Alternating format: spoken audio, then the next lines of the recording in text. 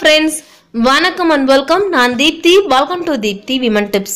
இன்னைக்கு நம்ம முக்கியமான ஒரு விஷயத்தை பத்தி பார்க்க போறோம். அதாவது தொட்டில்னு சொன்ன உடனே எல்லாருக்கும் நம்ம ஞாபகத்துக்கு வருது நம்மளோட பிரசவத்தை பத்தியும் நம்மளுடைய குழந்தை பருவத்தை பத்தியும் தான்.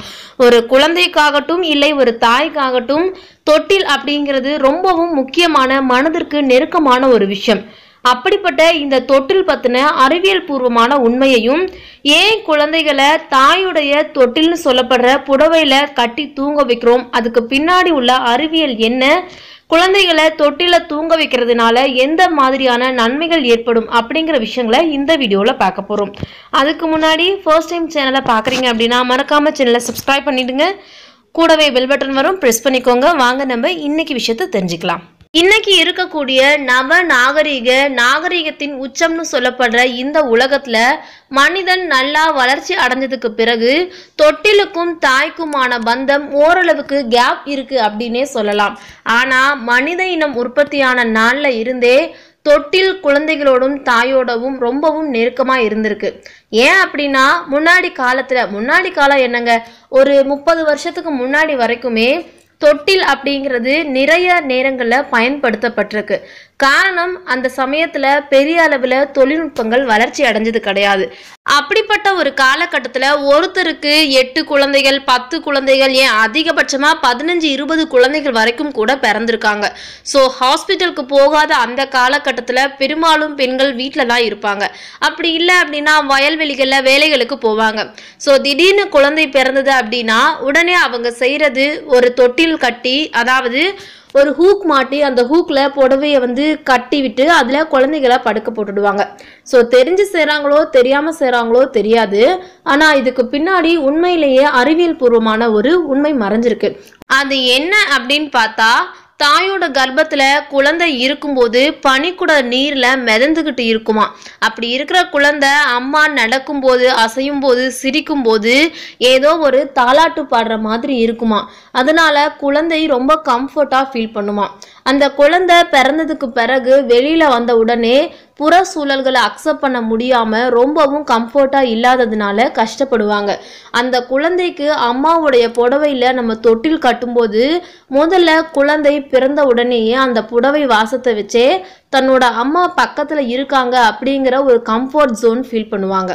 அடுத்ததா அப்படி தொட்டில் கட்டி புடவையில நம்ம குழந்தைகளுக்கு ஆட்டும் போது எப்படி கர்ப்பத்துல இருக்கும்போது குழந்தைகள் நல்லா மிதந்துகிட்டு இருந்தாங்களோ அதே மாதிரி இந்த தொட்டில் ஆடுற சுகத்துக்கு கர்ப்பத்துக்குள்ள இருக்கிறது மாதிரியான ஒரு உணர்வு கொடுக்கும். அதனால குழந்தைகள் ரொம்பவும் கம்ஃபர்ட்டா தூங்குவாங்க.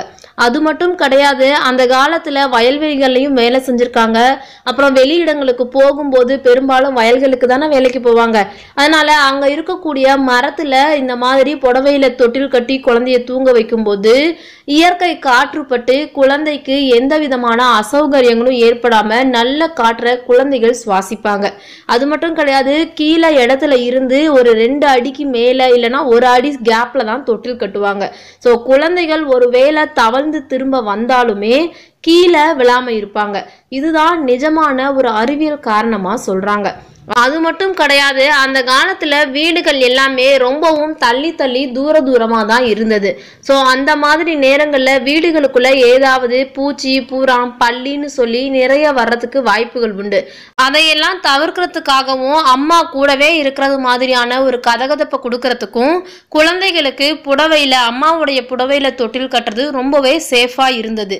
அது மட்டும் கிடையாது, ஒருவேளை தொட்டில குழந்தைகள் இருக்கும்போது யூரின் போயிடுச்சு அப்படின்னா தொட்டில நம்ம அப்படியே திருப்பி விட்டுக்கலாம். அதனாலையும் எந்த பிரச்சனைகளும் வராது. இன்னைக்கு நம்ம கிட்ட நிறைய பணம் இருக்குன்னு சொல்லி நம்ம பிளாஸ்டிக் தொட்டில் வாங்கலாம், இல்ல விலை உயர்ந்த தொட்டில்களை கூட வாங்குறோம். ஆனா எவ்வளவு விலை உயர்ந்த தொட்டில நம்ம வாங்கினாலும் அந்த தொட்டில ஒரு தாயுடைய கதகதப்பை குழந்தைக்கு கொடுக்க முடியுமா அப்படிங்கிறது அம்மாவுடைய கைகள்ல தான் இருக்கு. அப்படிப்பட்ட ஒரு கதகதப்பை உங்க குழந்தைக்கு கொடுத்தா மட்டும்தான் உங்க குழந்தைகள் நல்லா கம்ஃபர்ட்டா ஃபீல் பண்ணுவாங்க. அது மட்டும் கிடையாது, தொட்டில நம்ம குழந்தைகளை தூங்க வைக்கும் போது பாடல் பாடுவோம்.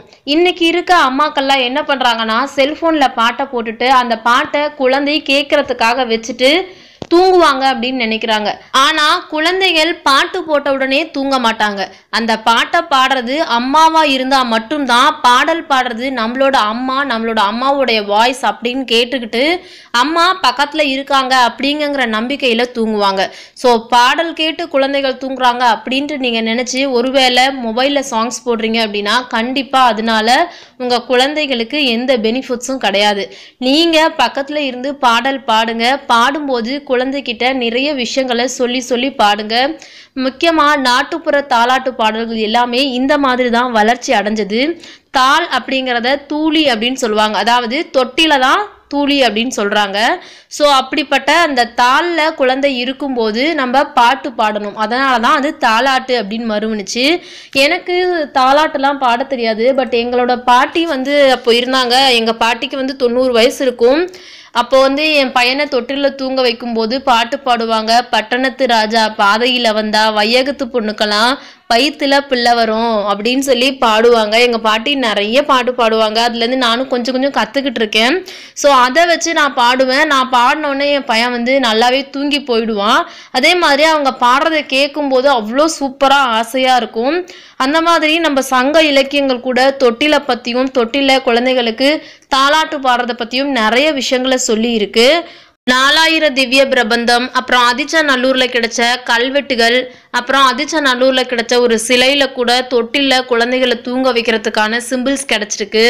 சிலப்பதிகாரத்துல ஒரு பாடல்ல தொட்டில் பற்றின பாடல் இருக்கு. ஸோ அம்மாக்களா நீங்க இருந்தீங்க அப்படின்னா விலை உயர்ந்த தொட்டில்களை குழந்தைக்கு வாங்கி தரணும் அப்படிங்கிறத விட்டுட்டு உங்களோட புடவைகளை குழந்தைகளுக்கு தொட்டில் கட்டுங்க. அதுல உங்களோட ஓன் வாய்ஸ்ல பாடல்களை பாடுங்க. உங்களுக்கு என்ன தெரிஞ்சிருக்கோ அது பாடலாம். அதன் மூலமா குழந்தைகள் நல்லா தூங்குறதோட மட்டும் இல்லாம இந்த மாதிரி பாடல்களை கேட்டு வளரக்கூடிய குழந்தைகள் எதிர்காலத்துல நல்ல அறிவோடையும் நல்ல பேச்சு திறனோடையும் நல்ல டேலண்டாகவும் இருப்பாங்க. முக்கியமா சீக்கிரமா குழந்தைகள் பேச ஆரம்பிச்சிருவாங்க. இந்த மாதிரி பாடல்கள் பாடிக்கிட்டே இருந்தீங்கன்னா சீக்கிரமா குழந்தைகள் பேசிடுவாங்க. ஸோ அதுக்கெல்லாம் ஒரு முன்னோட்டமா தான் வந்து இதெல்லாம் நம்ம முன்னோர்கள் வச்சிருக்காங்க. ஸோ ஃப்ரெண்ட்ஸ், நான் சொன்ன இந்த விஷயம் இன்னைக்கு உங்களுக்கு ரொம்ப யூஸ்ஃபுல்லாக இருக்கும்னு நினைக்கிறேன். பிடிச்சிருந்தா மறக்காம சேனலை சப்ஸ்கிரைப் பண்ணுங்க. பக்கத்தில் இருக்க பெல் பட்டனையும் ப்ரெஸ் பண்ணுங்க. மறக்காம உங்களோட வேல்யூபிள் கமெண்ட்ஸை தெரியப்படுத்துங்க. நான் மீண்டும் வேறொரு தகவலோடவோ இல்லை ரெசிபியோடவோ உங்களை வந்து சந்திக்கிறேன். அதுவரை இணைந்திருங்கள் தீப்தியுடன். பாய்.